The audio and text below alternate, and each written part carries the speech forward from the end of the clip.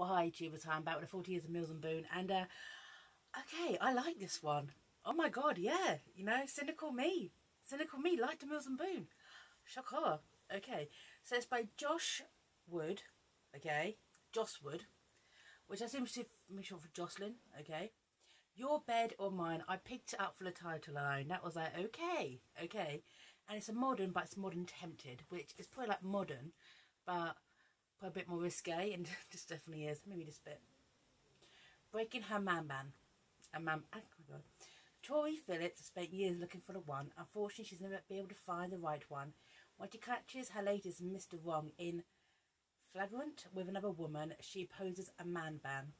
But Tori suddenly finds herself regretting her promise when a slight misjudgment finds her in the wrong bed with her new roommate, irresistible sexy Matt. Matt knows from experience how much trouble love can cause, so he's steering clear of forever.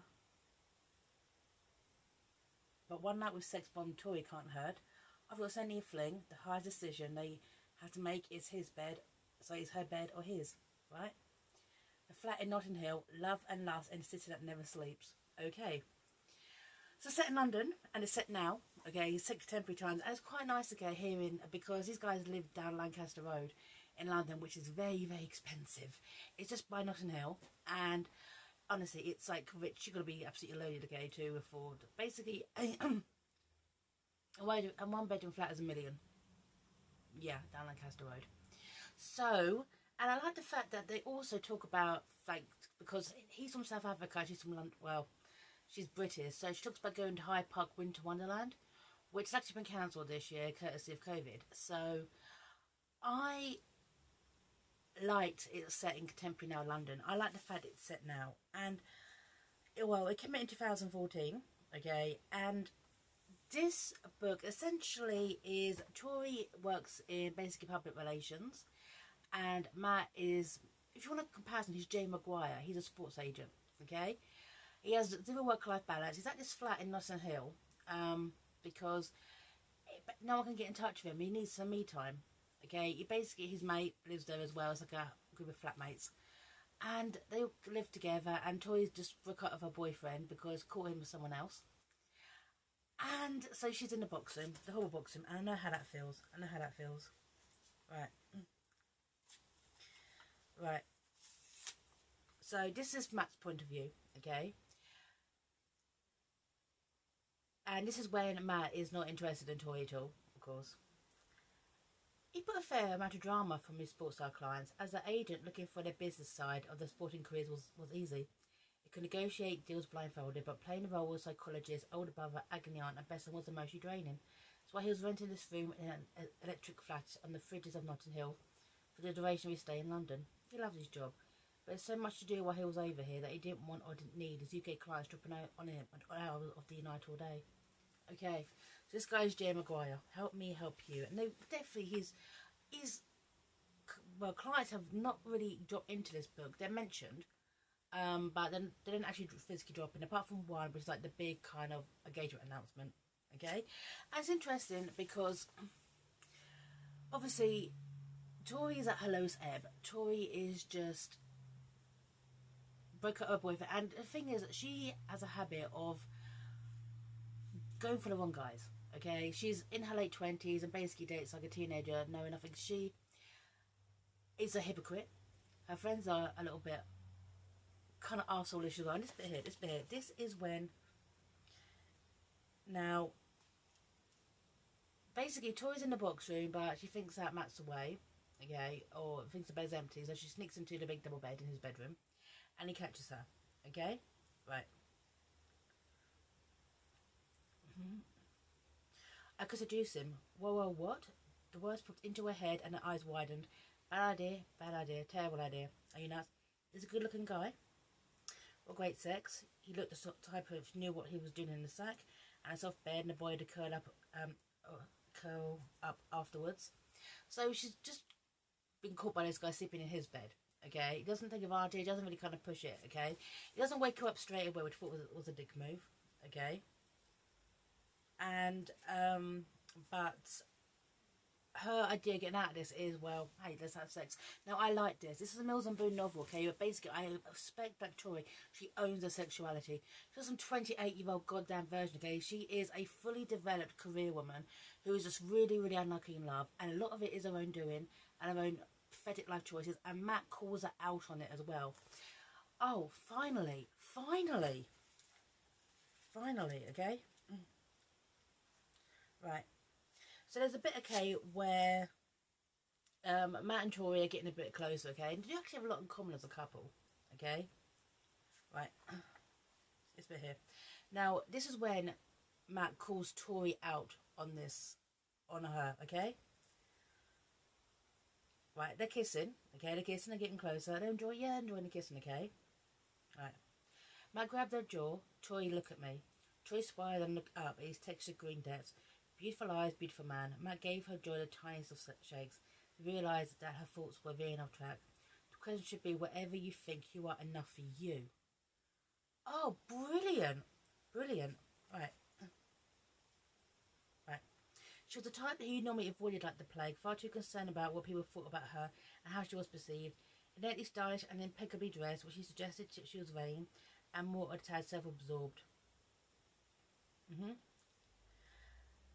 Possibly a bit of a doormat when it came to men, if all the tidbits that picked up from his housemates were true. The type of girl whoever her current boyfriend wanted her to be. And it's so true. He susses her quite quickly, okay? Now, it's also interesting as well, is because now this Mills and Boon knows, okay, and family relationships are always dysfunction junction. But Tori is surprised when Matt says he's got such a great relationship with his dad, and he does. His dad had to raise him, his mum died quite young. But she's surprised, like, oh my god, you call your dad, quite flippantly. He's like, yeah, of course I do, you know? And Tori's shocked by that because she's the heroine, okay, who's got the family drama. The parents basically didn't love each other and also didn't love her. Oh, I did like the fact, okay, that her cousin and his partner gave representation in the Mills and Boon. Thank you so much. Basically owned this really swanky hotel, which actually belonged to the family. And even they, you know, mentioned that. I like the fact, okay, that Tori's relationships with other people are also really put into it. Right, just a bit here. And this is so true, okay, about, because Tori goes to brunch, God bless brunch, with her friends, again, her housemates. And this bit here, right.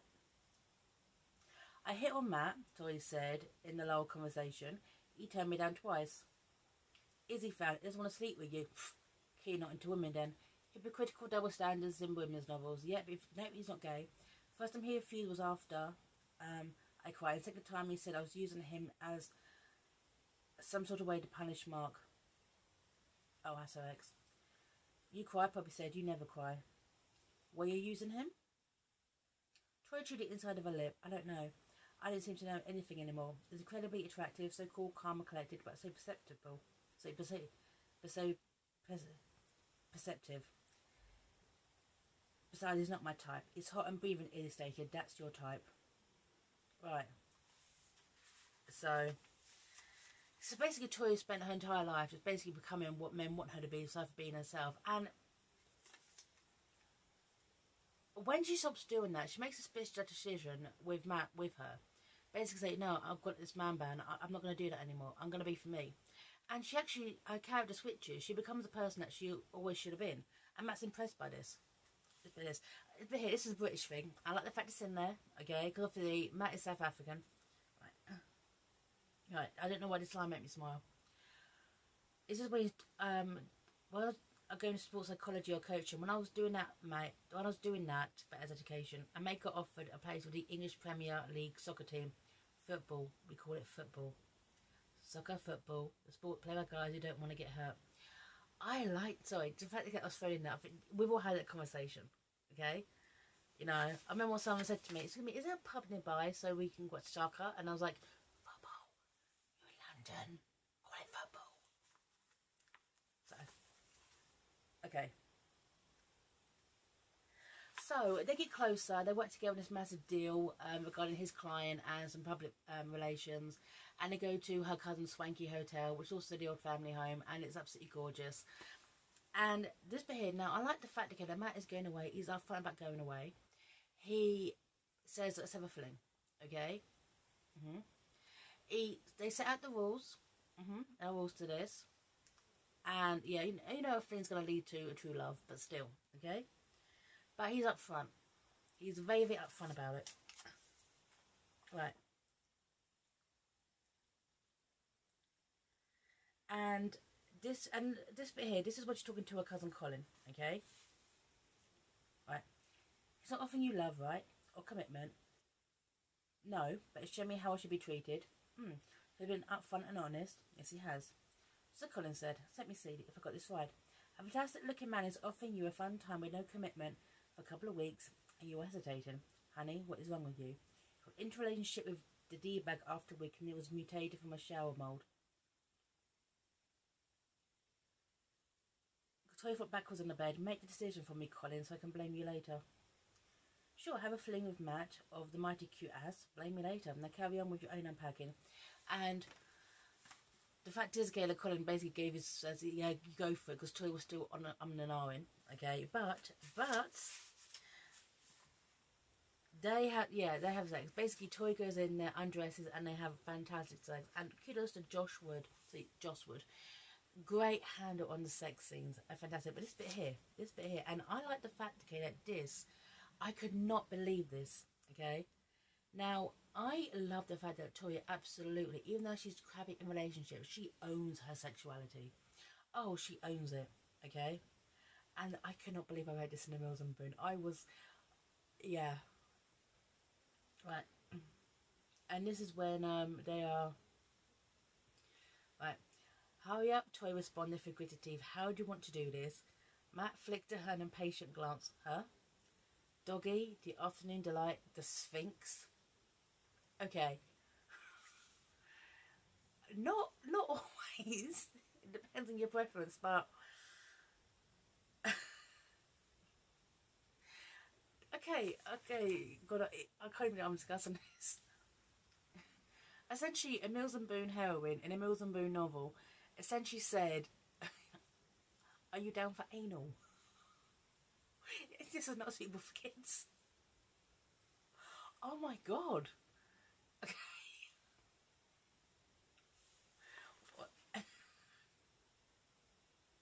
Kudos. Okay, that is not exclusively, it's like exclusive, but it can be.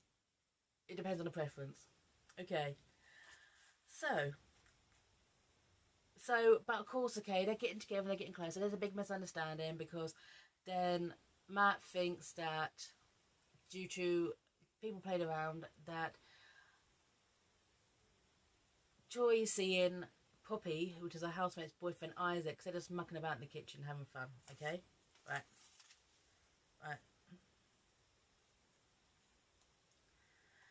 And it's interesting as well because obviously Matt's got issues with his clients, and this Premier League footballer has got issues, okay?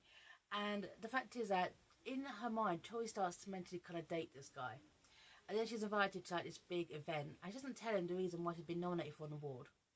And then he has to dash off to his clients, and that's I like that in a way, okay, because it's not the fact, okay, that the lead dashed off because he wasn't committed. He dashed off because he cared about someone. There you go. Right.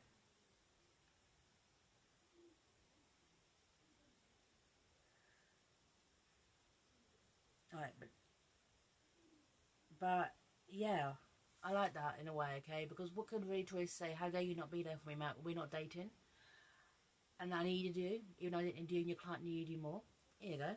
So, right, but eventually Matt goes back up to South Africa. Tori is brokenhearted, and of course, and this is I just imagined. Now, obviously, she made this revelation at home, but if this was a book, especially around Notting Hill, she'd be walking through the park. It'd be autumn, because it always is in these kind of things, okay? Leaves would be falling, and they do a lot of that in Hyde Park, okay? It'd be quite like a misty day. She'd be walking, hands in her pocket, and suddenly she'd get the epiphany. Right. I need more, Troy decided. I need more than a part-time man whose tension I have to fight for. I need more than good sex and laughs. I want commitment and hope and possibilities. Matt Abbey's sex drive, so his drive to serve his clients and issues around love and commitment, was not going to give that to me. Hadn't he perfectly demonstrated it earlier? Okay. A minute he was flipping the hell out of her. There's mobile rang and the switch flipped and he was gone mentally, physically, emotionally. Felt inconsequential, unimportant. And while she knew that it was temporary thing, she felt used. She no longer liked feeling used. Now, the thing is this. Now, she may not like what Matt did, but the fact that she signed up for it and then she actually fell for him. Okay, the onus is on her. But the fact is that Matt's given her a revelation in a way. Okay, he treated her, when it was good, how she should be treated. And he made her wake up to the fact that she's the one who actually emotionally matures in their relationships. And yes, they get back together, come back from South Africa, he meets his daddy, and she actually goes off to South Africa, and they start working on the future together. And to be honest, I generally did like this novel. Obviously, it's got the Mills and Boon formula, if you will. I like the fact that, okay, yes, even though, okay, it was slightly campy in its outlook, it did have, for once, in the Mills and Boon novel, a bit of LGBTQ plus diversity, sorry. With the cousin Colin, and I liked the fact that, okay, this felt so real. This felt like a real situation, not an hell. This is about a professional woman who can't afford a own flat. She's got to move back in with her housemate, but she does basically on and off. This felt real, and this felt London to me. And I haven't really gone into my capital that often, so since lockdown started. So I liked this book. I was impressed by it, and I was so impressed by Mills and Boon heroine, who absolutely owned her own sexuality.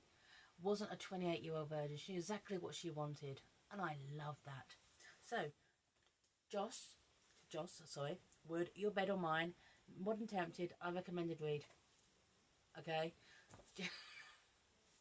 Okay. Congratulations, Mademoiselle Wood. You impressed me. How easy to do sometimes when it comes to Mills and Boon. Sign off. Bye now.